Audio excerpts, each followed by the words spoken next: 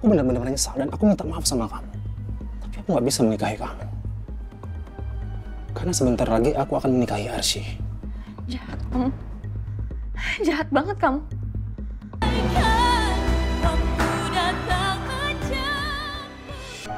Nah, mohon kejadian malam itu tuh gue nggak tahu sama sekali kenapa bisa terjadi.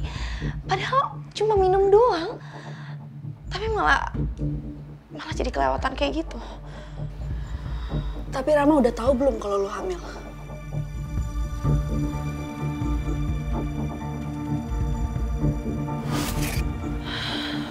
Gue harus kasih tahu Rama.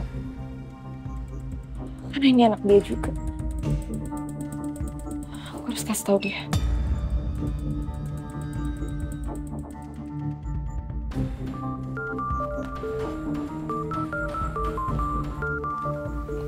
Aku angkat telepon sebentar ya. Iya.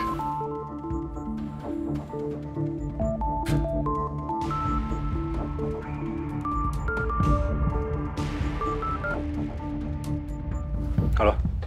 Halo? Kita harus ketemu sekarang. Nggak bisa. Ada hal penting yang aku harus bicarain. Bulan ini aku telat.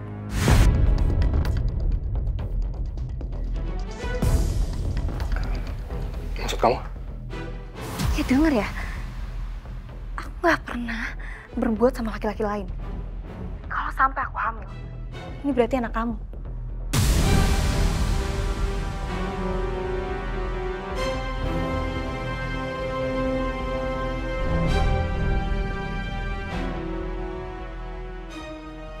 Oke. Kita ketemu sekarang.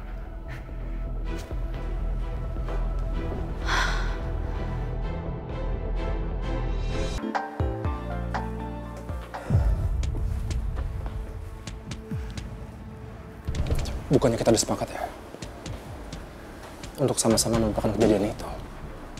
Dan apapun yang terjadi, kita nggak akan pernah lagi ungkit soal ini. Ya emang kita udah sepakat. Kita nggak akan bahas lagi dan kita nggak akan ungkit lagi. Atau anggap aja kita nggak pernah lakuin apa-apa. Tapi sekarang aku telat. Kalau sampai aku hamil, kamu harus tanggung jawab.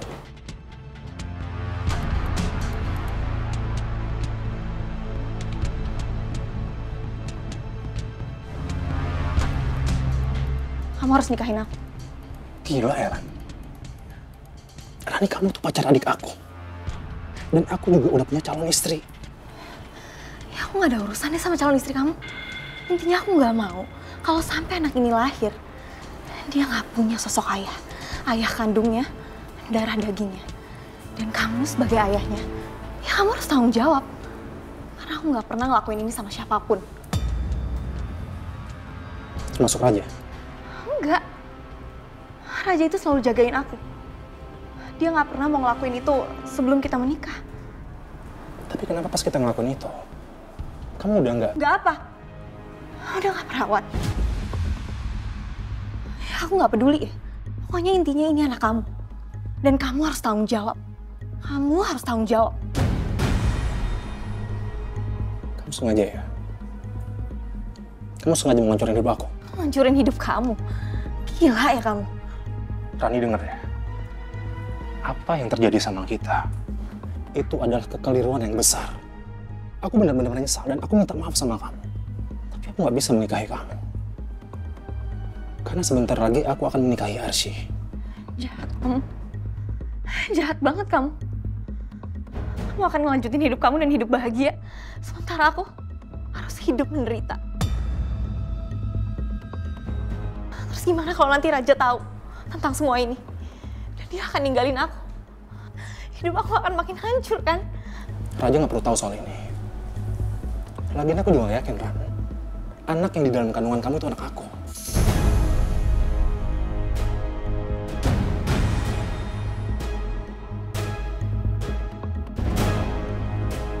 Bisa aja dari laki-laki lain, kalau bukan dengan Raja. Rani, kalau kamu perempuan baik-baik, kamu pasti nggak akan mabuk berat. Dan nggak akan ngebiarin aku ngelakuin itu sama kamu. Aku yakin kamu selingkuh, Ran. Dan kamu sengaja ngejebak aku. Rani, kamu itu cantik. Tapi aku nggak bisa menikahi kamu. Pertama, karena kamu perempuan jahat dan licik.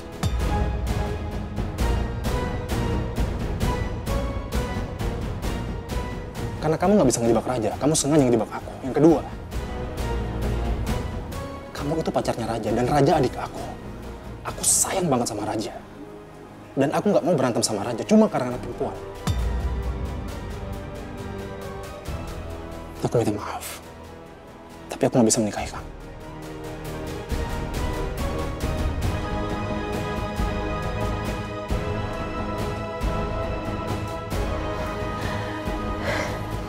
Jahat ya kamu.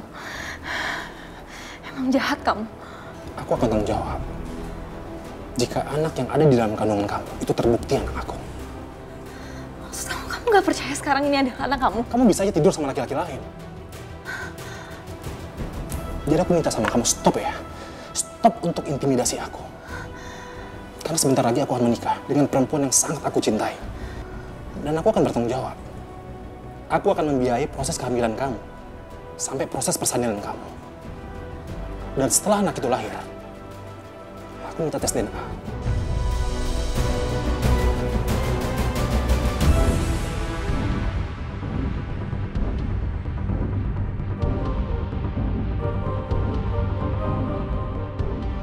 Tes DNA? Iya. Aku akan mengakui anak itu. Kalau terbukti, anak yang di dalam kandungan kamu, itu hasilnya positif anak aku.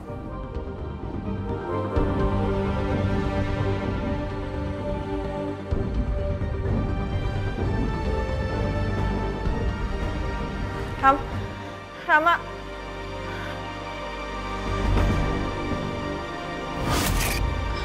Awalnya gue ragu mau kasih tahu dia. Tapi ini kan calon anak dia juga. Jadi ya gue memutuskan untuk kasih tahu dia. Tapi apa yang bakal lo lakuin? Rama kan udah meninggal. Gue gak ada pilihan lain selain Raja harus nikahin gue, Mon. Tapi ya, Mon, lo lihat dong. Pokoknya sebelum perut gue membesar dan orang-orang tahu kalau gue hamil, lo harus bantu jaga rahasia ini. Terutama dari Raja. Rahasia apa?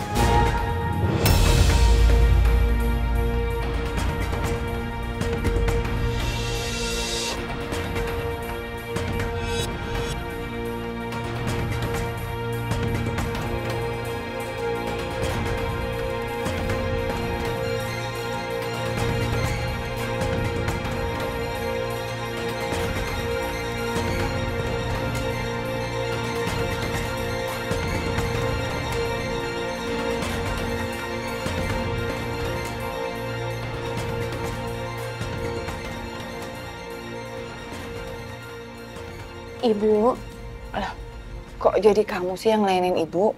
Kan harusnya ibu. Kan kamu di sini tamu sekarang ini. Gak apa-apa dong, Bu. Arsyi ini kan masih anak ibu. Sambil nungguin obat yang dibeli dia, sekarang ibu minum dulu. Biar anget, biar enakan perutnya. Iya, ya. Bismillah.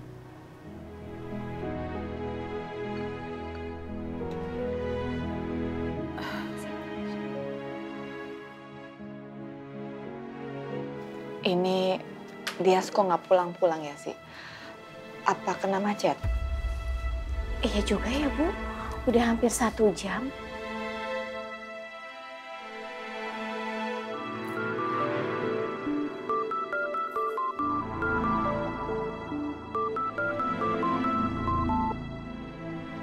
Assalamualaikum, Pak Jamal, di mana ya? Waalaikumsalam, Non. Ini Pak Jamal lagi di mall. Di mall? Pak Jamal ngapain di mall? Ya habis tadi Non Dias maksa Pak Jamal buat mampir ke mall sama temen-temennya lagi. Dias? Dias kenapa sih? Mallnya di mana, Pak? City Mall. City Mall. City Mall. Ya udah kalau gitu saya nyusulin sekarang ke sana ya, Pak. Assalamualaikum. Waalaikumsalam.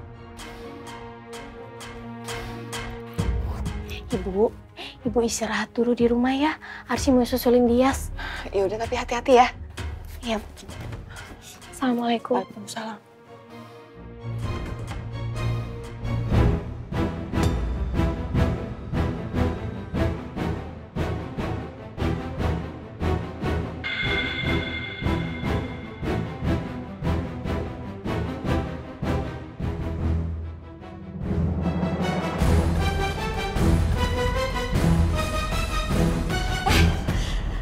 aja udah dateng tuh, Ran.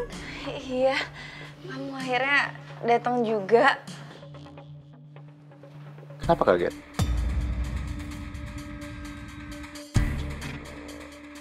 Bukannya kami yang maksa aku untuk datang ke sini.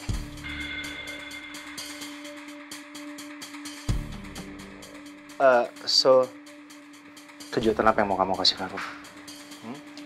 Ini loh Raja, Rani itu punya kejutan yang spesial buat lo. Iya, I see, tapi kejutannya apa? Kalau dikasih tahu bukan kejutan spesial dong namanya. Ran, please. Aku penasaran. Kejutan yang mau kamu kasih ke aku itu apa? Kejutannya, aku udah gak marah sama kamu. Karena kamu tepatin janji kamu kesini.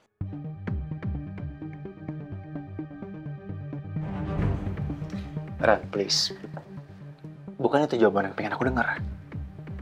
Yang aku tanya, surprise apa? Kejutan apa yang kamu kasih ke aku? Ya sebenarnya nggak kejutan banget sih sayang. Ini kamu kesini nggak cuma mampir doang kan? Iya, karena aku udah kecewain kamu. Hari ini aku untuk kamu. Tapi, kejutannya apa? Aku masih penasaran soalnya. Apa sih sayang, kamu tuh nggak sabaran banget sih. Udah, kasih tahu aja lah, Ran. Aku akan bikin kejutannya. Aku mau bikin pesta hari ini di sini.